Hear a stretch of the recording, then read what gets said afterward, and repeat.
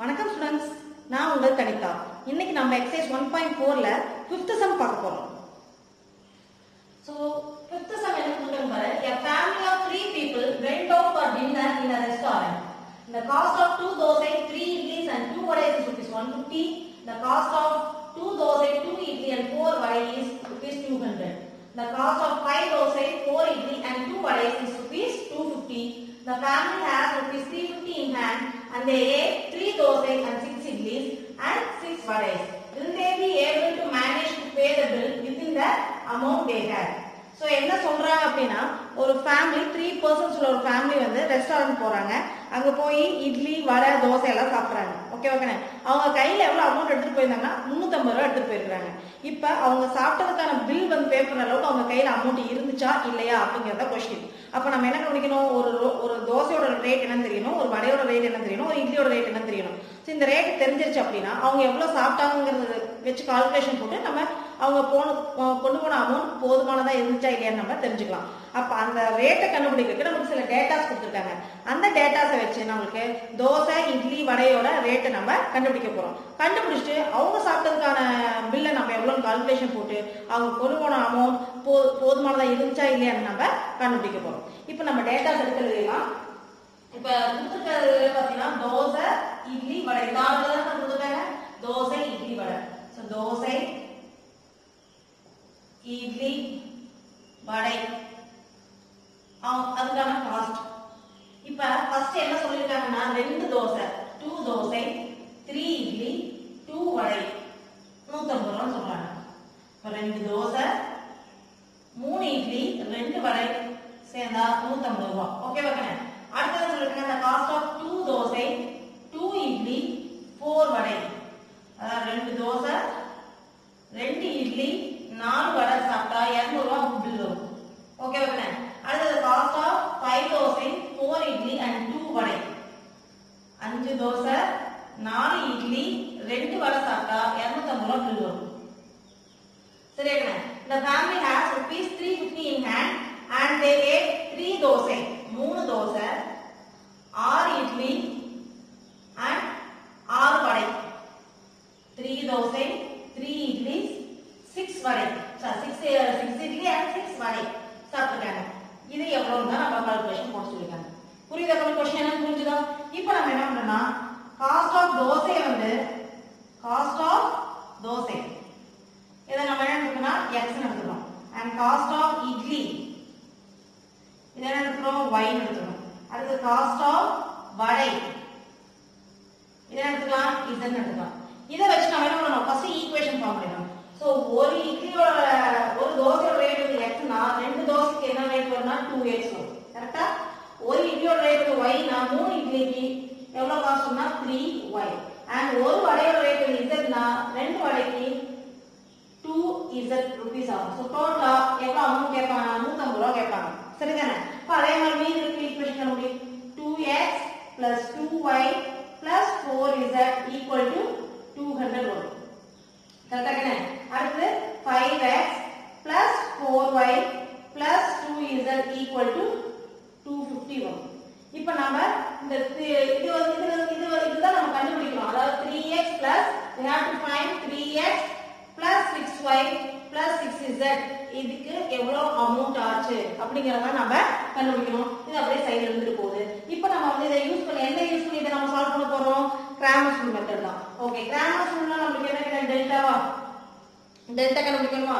So delta கண்டுபிடி என்ன வரும், 2 3 2 x y இதோட கோஎஃபிஷியன்ட் தான் டெல்டா 2 2 4 and 5 4 2 வரும். இப்போ எக்ஸ்ட்ரா பண்ண என்ன வரும், 2 into இந்த கால்குலேட் பண்ணா 2 2s are 4 minus 4 4s are 16.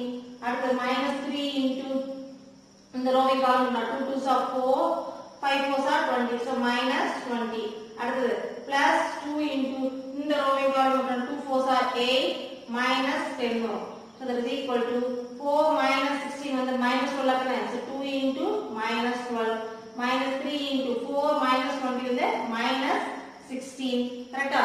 so plus 2 into 8 minus 10 வந்து minus 2. இப்போ கால்குலேஷன் போடுங்க.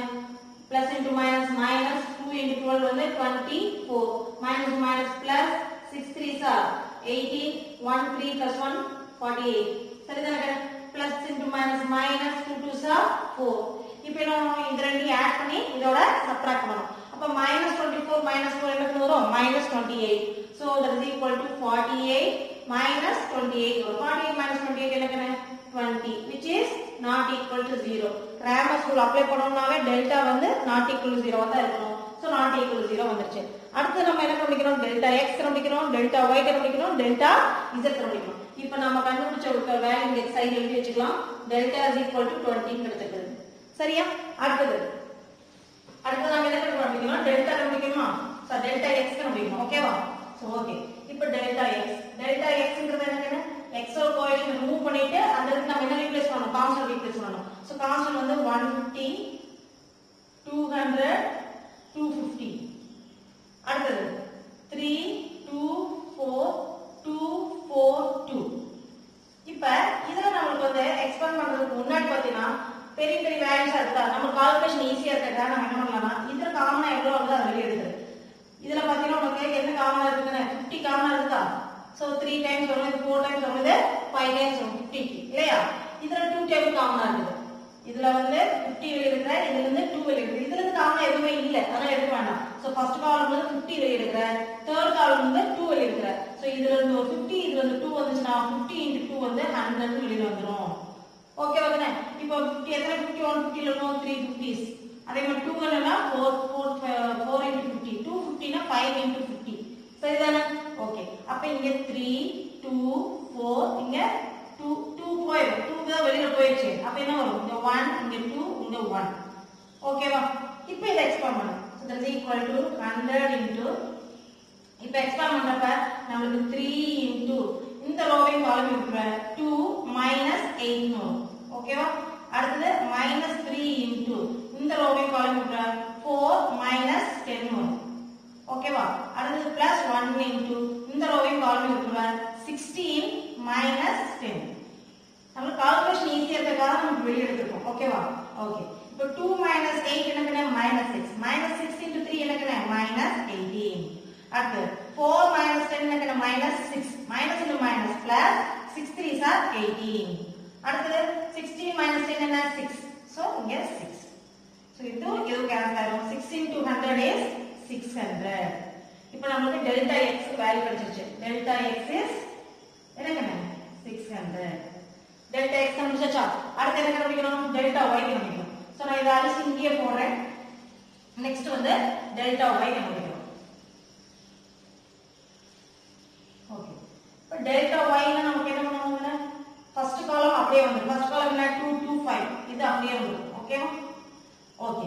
அடுத்து செகண்ட் காலம் அதாவது y ஓட கோஎஃபிஷியன்ட் மூவ் பண்ணிட்டு நம்ம கான்ஸ்டன்ட் ரீப்ளேஸ் பண்ணலாம். 150 200 250.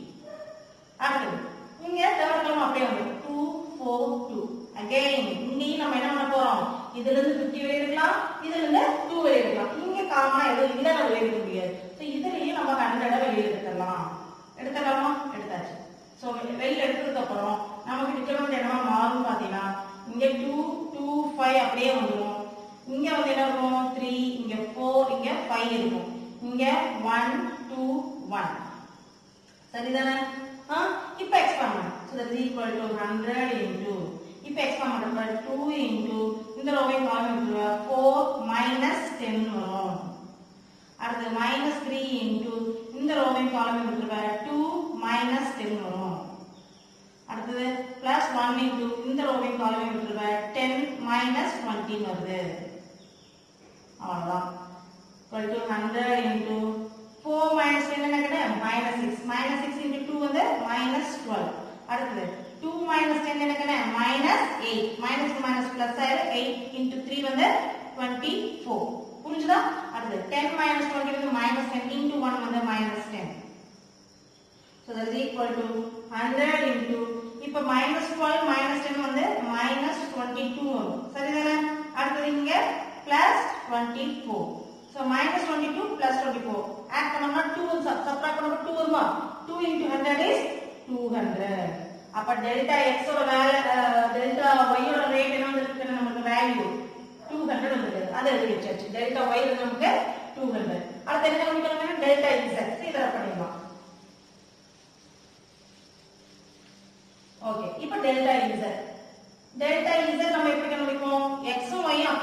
பண்ணாம அப்படியே இருக்கும். So 2 2 5 அப்படியே இருக்குது. 3 2 4 அப்படியே இருக்குது. நம்ம 2 4 2 க்கு பதிலா நம்ம என்ன ரீப்ளேஸ் பண்ணோம்? இங்க ஒரு 150, இங்க ஒரு 200, இங்க ஒரு 250. ஓகே? இப்போ இதுல நம்ம என்ன காமனா எடுக்கணும்? இதுல இருந்து எதுவும் காமனா எடுக்க முடியாது. இதுல இருந்து வெளிய எடுக்க முடியாது. இதுல இருந்து மட்டும் வெளிய எடுக்கலாம். இதுல இருந்து என்ன வெளிய எடுக்கலாம்? 50 வெளிய எடுக்கலாம். எடுத்துடலாமா? சோ 50 வெளிய எடுத்தீனா உனக்கு என்ன வரும் பாரு. இங்க 2 2 5 அப்படியே இருக்கும். இங்க 3 2 4 அப்படியே இருக்கும். இதுல இருந்து என்ன வந்திருக்கு நமக்கு? 3 4 5 வந்திருக்கும். ஓகேவா? இப்போ நம்ம எக்ஸ்பேண்ட் பண்ணலாம். 50 into இப்போ 2 வெச்சு எக்ஸ்பேண்ட் பண்ணப்ப 2 into இந்த ரோவிங் காலம் விட்டுருவ 10 minus 16. அடுத்தது -3 into இந்த ரோவிங் காலம் விட்டுருவ 10 minus 20. அடுத்தது +3 into இந்த ரோவிங் காலம் விட்டுருவ 8 minus 10. Okay? It is equal to 50 into 10 minus 16 வந்து -6 minus 6 into 2 வந்து -12. கரெக்ட்டா? 10 minus 20 வந்து -10 வரும். -2 minus plus 10 into 3 வந்து 30. அடுத்து 8 minus 10 வந்து -2 வரும். -2 into 3 வந்து -6. ஓகேவா கண்ணு? இப்போ 50 into இப்போ இங்க பாரு -12 -6 என்ன வரும்? -18 வருமா? அப்ப 30 -18. ஓகேவா? இப்போ 30 ல இருந்து 18 போச்சா எவ்வளவு? 12. So 50 into 12. 50 into 12 என்ன? 12 5 are 60. அப்ப 600 வருமா? இப்போ டெல்டா z ஓட வேல்யூ எடுத்தாச்சு. டெல்டா z வந்து நமக்கு 600. இப்போ நம்ம கிராமர்ஸ் ரூல் அப்ளை பண்ணிடலாம் மக்களே. சோ கிராமர்ஸ் ரூல் அப்ளை பண்ணலாம். கிராமர்ஸ் ரூலோட ஃபார்முலா என்ன? Delta xங்கிறது by Cramer's rule. Cramer's rule x is equal to delta x by delta. சரியா? So delta x நமக்கு என்ன கிடைச்சிருக்கு? 600 by delta என்ன கிடைச்சிருக்கு? 20. கேன்சல் ஆகுமா? இது 30 டைம்ஸ் ஆ? அப்ப இங்க 30. y is equal to என்ன? delta y by delta is equal to delta y என்ன? 200 by 20 ஆ? இங்க 10 டைம்ஸ் ஆ? equal to 10. அடுத்து z என்ன? delta z by delta. So delta z என்ன? 600 by 20. இது கேன்சல் ஆச்சுனா இது கேன்சல் ஆச்சுனா 30 is equal to 30. அப்ப x ங்கிறது நம்ம என்ன எடுத்துறோம்? தோசை எடுத்துறோம். y வந்து இட்லி எடுத்துறோம். z வந்து வடை எடுத்துறோம். சோ ஒரு தோசையோட ரேட் வந்து 30 rupees. ஒரு இட்லி இது வந்து ஒரு தோசையோட ரேட்.